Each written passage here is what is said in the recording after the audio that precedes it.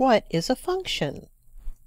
A function is a relation in which each element of the domain is associated with only one element of the range. Yeah, that's a bit of a head scratcher, isn't it? Let's change some of these words and then look at functions a little differently. What if we say a function is a relation in which each input is associated with only one output? Then we can think of a function like a machine, where we put something into the machine and we get something out of the machine. We can do that as many times as we want to see if we notice a pattern in what's going on inside the machine. And once we've done this enough so that we see what some of our input-output pairs are, we can organize them in a table.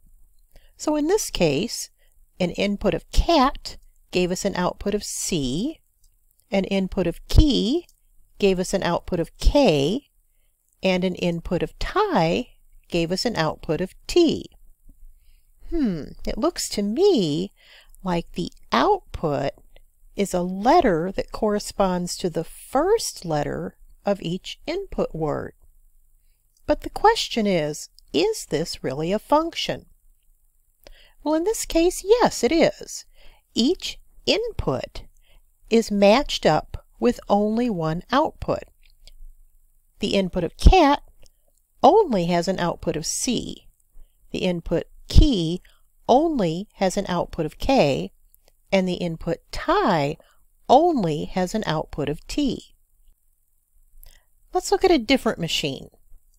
In this case, an input of cat has an output of C, an input of cat has an output of C, and an input of cat has an output of T? Is that a function? Well, the input of cat did give us an output of C the first two times, but the third time the input of cat gave us an output of T.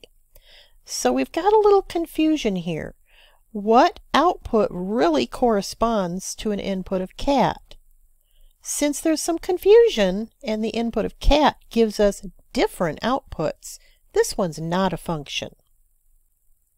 Okay, let's try a different machine. An input of cat gives an output of C. An input of key gives an output of K. And an input of cup gives us an output of C. Is this a function? Well, let's see. Input of cat, output of C, input of key, output of K. But cup also gave us an output of C. So is that a function or not? To be a function, every input has to have only one output. And that is the case here. Cat only gave us an output of C, nothing else. And cup only gave us an output of C, nothing else. So even though we have two different inputs that gave us the same output, this is a function. So you see, the definition really isn't that difficult as long as you remember that a function is like a machine in which there's no disagreement about what the output is for any given input. But maybe you'd like to see what this looks like with numbers. Okay, it's really the same thing. Think about this machine. An input of 2 gives an output of 6. An input of 3 gives an output of 9. And an input of 4 gives an output of 12. We still have input-output pairs, and we can still look at the relationship between those to determine if we have a function. So, what do you think? Is this one a function? Yep, you're right. It is a function, because there was no disagreement about what the output should be for any given input. You may have even noticed a pattern. The output seems to be 3 times whatever the input is. That's the sort of relations that are going to be really interesting to look at when we represent functions different ways. Whether we use words and letters for our inputs and outputs, or we use numbers for our inputs and our outputs, the definition of a function stays the same.